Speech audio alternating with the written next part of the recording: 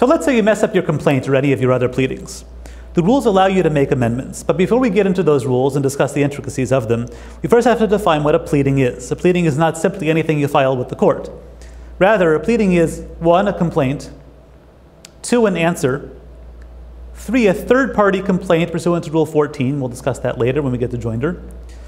4, an answer to a counterclaim, cross-claim, or third-party complaint, and we'll discuss what all of those are later. And 5, a court-ordered reply to an answer.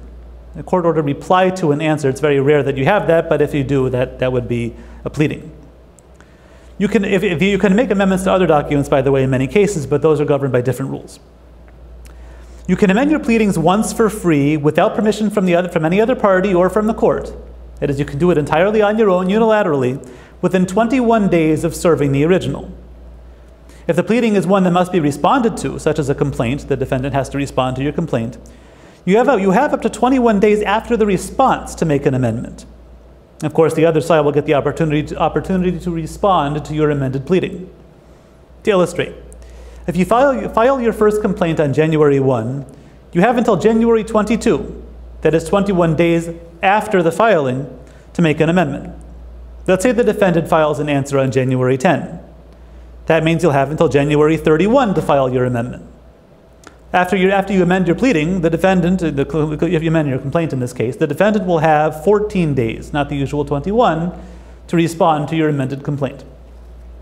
Once your 21-day window for amendment has passed, or if you've already used your one free amendment, you can still amend your pleadings basically as many times as you want, but you first need to ask the other side for permission. Basically, what you do is show them what you want to amend, explain what the issues are, and if they say yes, you're good to go. You just inform the court that the other side consented, file your amendment, and that's it. If the other side said no, then you have to ask for leave from the court.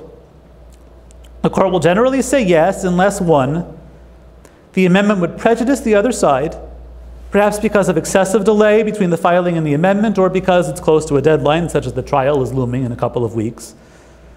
2, the amendment will not survive legal scrutiny. Basically, it's frivolous. If you want to amend your complaint to add a defendant who has a lot of money, but don't change the facts to explain why this new defendant is relevant to your claim at all, well, the amendment is obviously frivolous. The court's just not going to let that in. In addition, be on the lookout for amendments that change the parties in diversity cases. An amendment that adds a party might destroy diversity jurisdiction, thus ending the case. Typically, if the proceeding has been going on for some time prior to the proposed amendment, the court will disallow a jurisdiction-destroying amendment. It would be seen as prejudicial to the other side that wants the case to continue. In other words, if you have an amendment that's going to require court approval, and the amendment is going to destroy jurisdiction, the court more likely than not is going to say, no, sorry, you can't do that. But if the court allows it, you can amend your pleadings at any time. Amendments can be made to fix mistakes and omissions, or even to add or remove parties, or even to make new allegations and new claims. Now, the effect of the amended pleading is to entirely void the prior pleading. The original complaint, for example, has no effect whatsoever. It's gone. Now, let's say you want to make your amendment after the statute of limitations has run. If you were to file the complaint for the first time now, you would be kicked out of court for being late. The rules do something interesting. They call for a relation back to the prior complaint, or the prior pleading. That means the amended pleading will relate back to the prior pleading for the purposes of date, even though the prior pleading has been rendered void. The prior pleading no longer exists after the amendment. Nevertheless, the new pleading will be given the date of the prior pleading. Relation back is available only when the new claim or defense arises from the same conduct, transaction, or occurrence as set out in the original pleading. That means if you want to add something completely different, the amendment will not relate back to the original filing, and you'll be stuck with the new date. Now, that's with new claims or defenses. What if you want to add a new party after the statute of limitations has run? And here the rules are a bit more strict, and they show their true fairness colors. On one hand, we want to allow the plaintiff to correct his honest mistakes and to make a full-fledged attempt at litigation. On the other hand, we want to set potential defendants free at some point. That is, after all, the purpose of the statute of limitations rules. The potential defendant who has not yet been sued has the right to assume after the statute of limitations has run that he will not be subject to a suit on that issue and can go on with his life.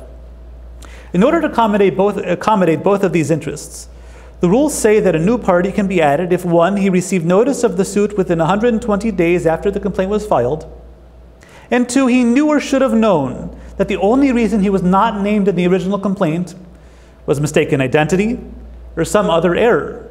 That is, he knew that he should have been on the first complaint, but wasn't for some mistake that will likely be found out later. If both are present, if he knew within 120 days of filing and knew that he should have been named, we will assume that he's been preparing and is ready to go upon receiving the amended complaint, even if it's technically not true, even if he wasn't preparing. We're going to assume that he was for the purposes of law and allow the plaintiff to add him to the case at this point, because he should not be surprised when he finds out later that he's been added to the case. Some states have different rules relating to relation back. Now, it doesn't really matter here. You're not going to come up with, well, it does matter. The state rules matter, and I'll explain why. But you're not going to come up to the Erie Doctrine. It's not going to be relevant. And the reason is because the federal rules directly incorporate the local state rules. If the state rules are more lenient than the federal rules with regard to relation back, the state rules apply. If the federal rules are more lenient, on the other hand, the federal rules apply. You always go with the more lenient rule, and that's actually what it says within federal law, irrespective of the Erie Doctrine. The more lenient rules will govern in relation back cases.